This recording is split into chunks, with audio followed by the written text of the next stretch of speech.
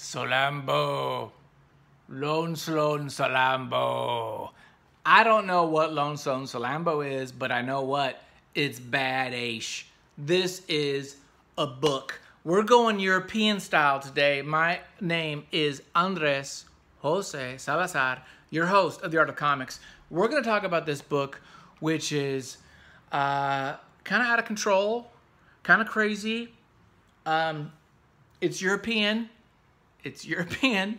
Produced by, it was rejiggered for the States here by Titan Comics, the UK company, translated in old American English, and this is a trip. So let's go and talk about Gustave Flambeau, I don't know how to pronounce it there, Gustave and Philippe Druillet book, Lone Sloan Salammbo. Boom. Audio Jungle.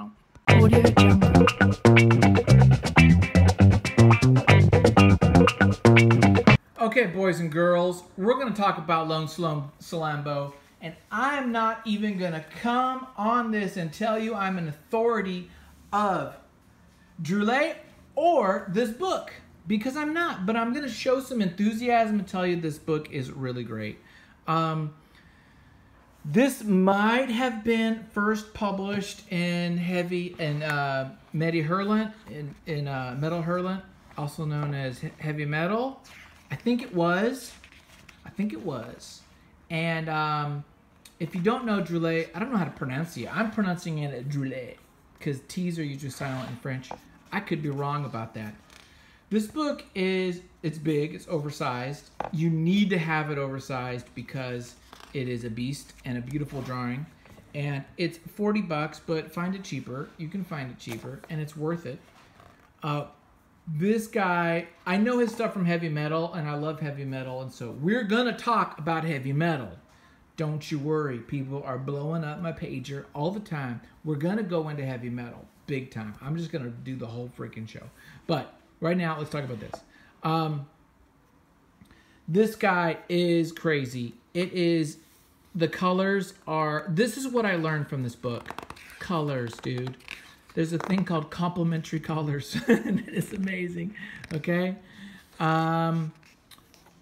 This first thing, I don't even know what to say about this. This double page spread, it's got this like crazy detailed borders, okay?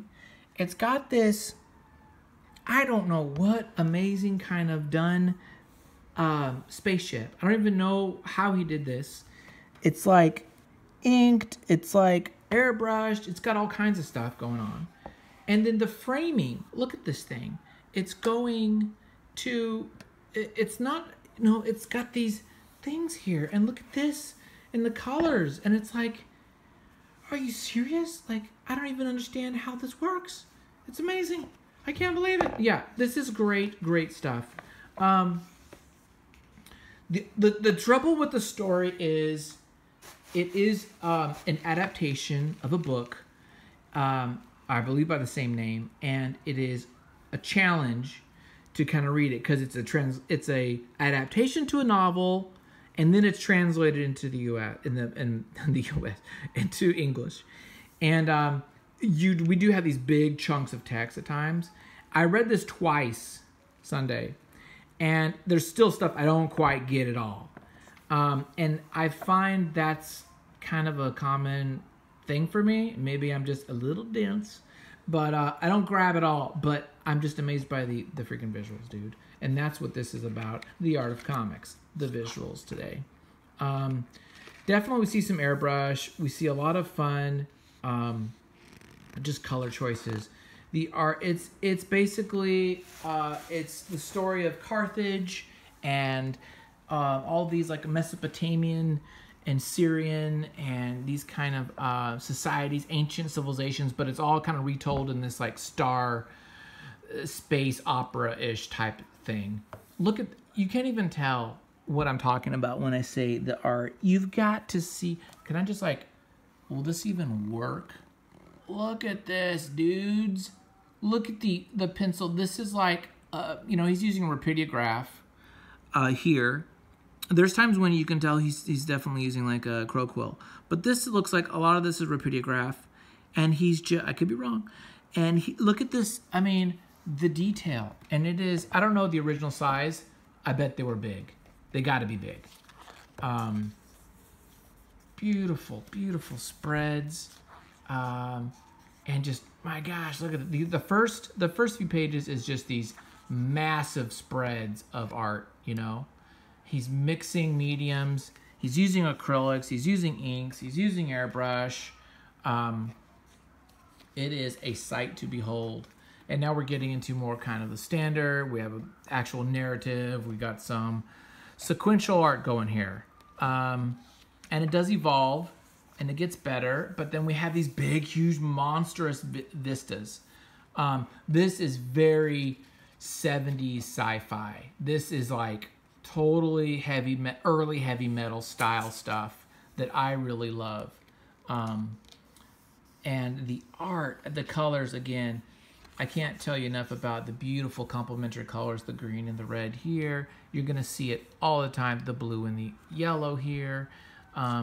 It's just, he knows how to do colors and art. And so this book, a little slightly incomprehensible. It's basically this guy, Sloan, who turns his name to Mathos. He is a warrior of the best kind, comes down, meets this woman, this priestess, princess, who is enraptured by, and kind of like Helen of Troy. He's gonna like tear the earth asunder to get her, you know. And so there's a lot of battles. It's a lot of monstrous battles with creatures and armies and craziness, and there's deceptions and betrayals and kings and everything happening, and it is a beast. Just the book is just fabulous. The art, again, I'll just let the freaking book talk, you know. Look at this stuff. Such a great story, such a great book. Get this book. It is really well done, and this will inspire you. You could just, as a master's class of colors again, and line work, and how much detail do you put in things, you know? What do you do, and how do you do it? This guy was one of the European masters. It's called Sloan Salammbo, and it's badass. There you go. The art of comics. That's me, Andres Salazar. Thank you very much for watching. See you guys later.